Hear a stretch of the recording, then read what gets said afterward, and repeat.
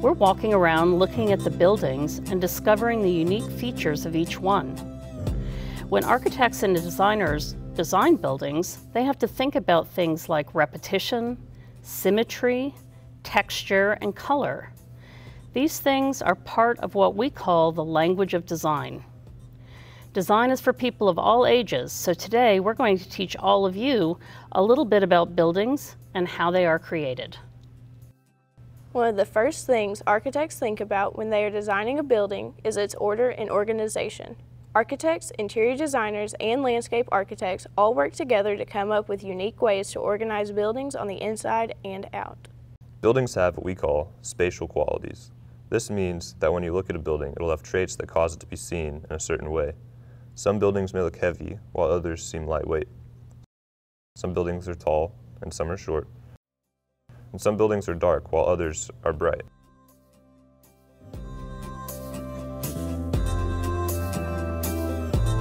The materials, patterns, structures, and other elements that designers use affect how space is made and used by the people in the building. Materials are used by architects, interior designers, and landscape architects to make a building special. More basic materials include brick, glass, concrete, and wood.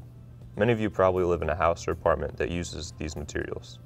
However, there are so many different materials that designers use that you may have never even seen or heard of.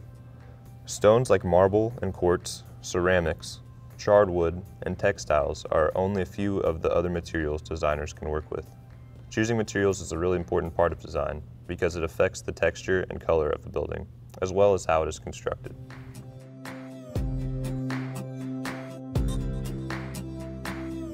Fayetteville City Hall Administration Building is both vertical and horizontal. The verticality is more pronounced because of the alignment of the windows and the pilasters. Pilasters are columns that are engaged into the wall, so they do not stand alone. The presence of the horizontal elements is less because the verticality is so pronounced. The repetition of elements is clear with the arcs on the top of the windows, the pilasters, the brick detailing that continues on each floor, and the cornice, which is the top of the building. And the composition is top, middle, base that are clearly defined by the horizontal elements. We've spoken a little bit about the old Fayetteville Post Office. The main entry is a double door with a very large entry space. It's kind of on a pedestal. And then if you rotate over to the side door is a single door with a very narrow entry space, and you can tell the definition between a main entry and a side entry. Now we have Theater Squared, which has a really good mix of materials. We've got glass, some board form concrete, and then also some charred wood, which is that black material you'll see up at the top, where they've actually taken wood boards and burned them to make it more resilient to the weather. And you can kind of see the way that the architects have designed the windows. They're vertical and they're very horizontal at the entrance to show you kind of where the entrance is. But also, they've created a balance in that you have that little black spot of material on the top left, which is really dark and heavy, but then it's surrounded by glass, which kind of balances out with the light material next to it. Something you may not be able to tell from the outside is that the materials actually are connected to what takes place on the inside. So the concrete areas are where the actual theater spaces are. The glass spaces are more the public areas. And then the black spot up on the top is where the performers practice before they get started on their production. For this building, we have a very defined lower, middle, and upper part. On the bottom part, we have stone material, and on the middle and upper parts, we have more of brick material. You can also see that many of the elements, the square windows, are repeated along the edge of the building, as well as some of the stone decorations at the bottom. For this building, you can see the facade's very organized. We have some brick at the top, some brick details that are laid out in kind of a grid fashion, and then those same lines line up with the lines on the windows. And the line continues all the way down from the upper windows to the lower windows at the street level. This building uses a lot of interesting materials. We have some concrete blocks on the bottom for the base, as well as some metal cladding that goes around the outside, around the top. But what makes this building really interesting is the way that the architect used hierarchy to kind of create balance. You can see the garage doors on the front are very large, but they're not as important as that front door over on the right, because it has the bright yellow color. It's got the windows that run straight up and down above it, kind of drawing your eye over there. So even though those doors are bigger at the front, your eyes are really looking at the front door and the way you actually enter the house. These townhouses, the main difference that you can see is the stark contrast of red against the overall gray building. The repetition is very formal, it's the same form, the windows are in the same place in each building, and the pattern of the entry doors is on the right side of the building or on the left side of the building, mirroring one another. Designers have the ability to control the way a person enters a building by creating what is called an entry sequence. For example, at this building, which used to be the Fayetteville Post Office, people veer off from the sidewalk and onto the paths leading into the doorway. The paths are lined by landscaping of flowers, bushes, and trees, which makes the journey inside enjoyable and surrounded by nature. Once people reach the top of the steps, they're greeted by two beautiful, large doors that lead them inside. The journey that people take to get inside is again called the entry sequence. When you're out and about in your hometown, I encourage you to pay attention about how you enter buildings and note how each entry sequence is different.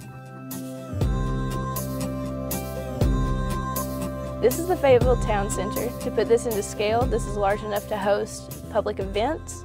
And if we go into the building in the plaza area, the bottom part is very heavy, just like the landscape, while the upper part is glass and open, and you can relate that to the sky above. You can also tell that there's a clear form of symmetry on each side of the building.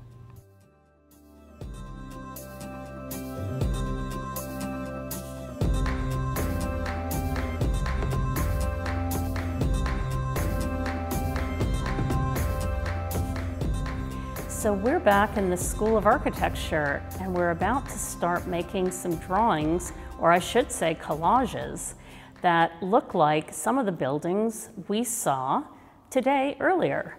So what you'll need to begin this process is some simple things. Some paper, maybe some construction paper, or if you have just some plain white paper around the house, magazines with lots of images, even old boxes from pasta or water or cereal. These all work really well to create shapes that we need in order to put together a building facade. Okay, so you guys, what have you got here? I got a lot of magazine clippings just from a stack of magazines that I had at home, and I focused on finding pieces that were colorful and lots of pattern on them, and then I'm going to make them have different textures. And Ooh, how did you do that? I folded them like an accordion, just kind of at different, you can do different lengths, and then you just keep going, do that in strips, and then once you pull it apart, it makes a texture. Oh, that's great. So, yeah. That's great. How about you, Grant? Sure, I've been focusing on just getting some cool shapes, cutting out different shapes from magazines, like we said, different boxes and stuff, and really kind of focusing on the different colors that I had and kind of the visual texture of some of these shapes that I had. Okay, so you've got triangles and rectangles. I see you've got some circles. Yeah. So those just came from boxes. Those are nice. And then even some other just more abstract shapes that aren't necessarily a circle or a square, just any kind of shape. Really. And arches, great. Yeah. All right, and what have you got? I have pieces of cardboard that I cut out to make just generic geometric shapes like triangles, squares, and then I even have some like this that I got the square out of by cutting along this edge to get the triangle portion out of it. Okay, that's great. So yours is going to be more monochromatic, but with a very bright background. And you guys used quieter backgrounds, but you're going to have more colorful pieces. Every sturdy building needs a strong base to make sure that everything above ground will stay above ground and stay in the original shape that it was built in. So Okay. The first thing I'm doing is making a strong base for my very vertical building that I'm about to construct. So kind of similar to Grace, I'm going to work on creating organization that's kind of like a grid. It's very organized. So I'm going to start by putting some big organizing lines here to kind of work off of moving forward. Okay, great. So that's going to be mostly horizontal. Now look at the way you guys are turning your paper. I think this is an interesting thing that you could focus on is if you want a vertical building, then maybe you take your piece of paper and you turn it vertically. But if you want it horizontal, then maybe you turn it horizontally. I like to sketch a lot, so I thought it would be kind of fun to try and incorporate some line work into this to give different parts of my facade more dimension. Okay, so sometimes you can find colored pencils around the house or markers. I also brought some straws today. If you guys want to incorporate straws or popsicle sticks, they might make nice columns. So when I'm trying to figure out what I'm going to put on the paper here, I'm not gluing everything right away. I'm kind of setting things out so then I can see different ways that I could organize it. So that I'm starting here, but maybe later on I might move it around and try something else. So giving myself the ability to change it later is good. So yeah, sometimes you get ideas in your head and you try to work on them. Sometimes you could even sketch them out beforehand. Or you might want to just play around with shapes and move them around the sheet and see what you come up with that you like. Sometimes design is a matter of searching for ideas by making things, and other times you have an idea and you just try to make that exact idea. So in other words, for instance, could you come over here and say, let me move all of these over here, and then maybe I'll do something different on this side and balance it out. That's another way to think about things because your paper's already asymmetrical. So you've got a lot of vertical lines there. What would happen if you started adding some thin horizontal lines? What would it turn into? It would definitely become more grid-like because now we have these, if I put these guys right here, kind of have the vertical lines, but we also have the cross. So oh, yes. Much more grid-like. I wonder if you can emphasize that even more. So like maybe taking some of these and putting them in the spaces in between. Oh yeah, that looks good. Yeah. It's almost like two big columns. Wow. And you've got lots of color going on here. Yes. And you're trying to make it very horizontal, I see. Yes, I'm trying to use the long strips that I cut out from the magazines and organize them in a way that makes it seem more horizontal. But I think you can also do that. Like the pieces don't necessarily have to be long, just the direction that you orient things can make something more horizontal or more vertical. So I think I'm going to try and keep experimenting with that. Okay. You know, it's funny because these are starting to remind me of some of the buildings we saw when we were on our walkabout down at the town square. So we've talked about a lot of these design terms, and these are things that anybody can use. They're very common words, and when you start putting your drawings together, you are essentially becoming mini architects, so that's pretty cool. And you get to see how architecture students really work. See, they move things around, they make mistakes, they pull things off. How much glue do you put on there? Not very much at all. I'm putting like just enough so that my paper will stay on the page. Okay. Yeah, I would think that glue stick is probably the best to use because if you use Elmer's glue, sometimes it gets all, or any kind of liquid glue, the paper starts to wrinkle. I always like to try to put things on students' desks to see what they do with them. What would she do with this, I wonder? Cry. That's what could happen with that, I wonder. I wonder if the entry could be more important if that had some sort of big, tall piece over it, kind of like a building sign. We saw some of those. Or big archways over windows. We saw a lot of those. How about, we have these. I don't know what you like better. This represents some of the stuff that we saw downtown with the large openness above the entryway. Yes. So the light can come in right Yes, yes, I think that's great. So tell me what you're doing here. You're making a kind of fan piece. Yes. I think this was a picture of a rug. And I just decided to cut the tan from the black, and it's going to kind of make a cool texture that I'm going to apply somehow. I don't really know yet. Okay, so when we talked about color and material, when we were looking at buildings, we saw a lot of different color contrast. We said, wow, the dark red is so, seems much heavier next to the very light white. Or we looked at the way glass reflected the light, and other surfaces like brick or wood start to absorb the light. So I think what you're doing there is cutting out and showing the difference between something that's light and something that's dark in color. So now we have a lot of lines going this way, but if I add this right here. Yeah, some bright color right on top. Line, making it much more. Yeah, here's another one. Maybe you can try that. Yeah. Ooh, that looks very cool. Yeah, I like that. Very cool. All right. Now, you know, you could decorate some of these pieces as well. So we see over here that Grace has all these nice squares. We might even put a circle inside a square. We talked about some of the decoration that we saw in the buildings downtown. And so anytime you can find little pieces that you can add decoration with, that would be fun too.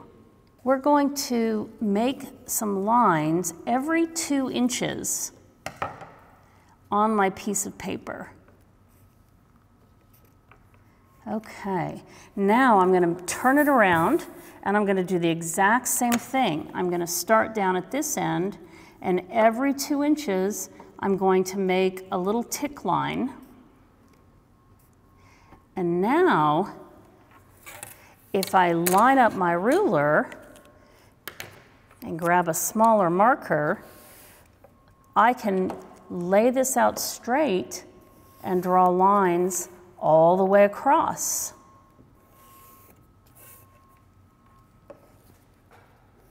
Okay, I'm just going to do the top 3. Now, let me draw some lines along this edge every 2 inches apart. This is a really quick and easy way if you're having trouble cutting out straight shapes. This is a really easy way to do that.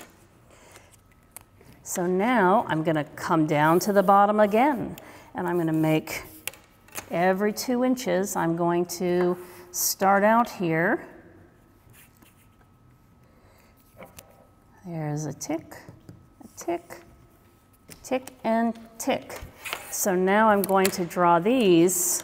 You're probably wondering, well, why isn't she drawing them all? But I think what I'm going to do is make a few squares and a few nice rectangles.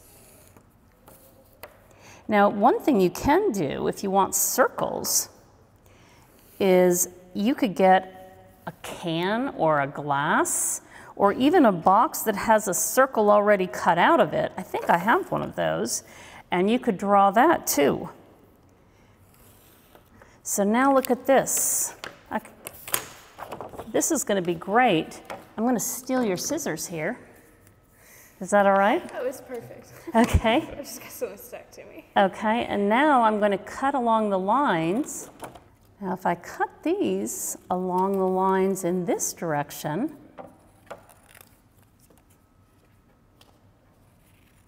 voila, I have a bunch of nearly perfect squares. All right, that looks really good. Now I think you've got this looking very nice and tall and vertical. You know, everybody, the other thing you can do is if you want to make your building feel even taller, you could actually use another sheet of paper. Let's see if I can, oh, you've got another, oh, there you go. Yeah, and now you could come up here and do things that are even, maybe help make it seem even more tall. and kind of give it a top. Sure. Grant, Yeah, I think so. Yeah, the cloud looks nice. I think we could put some triangles here at the top to kind of finish it off.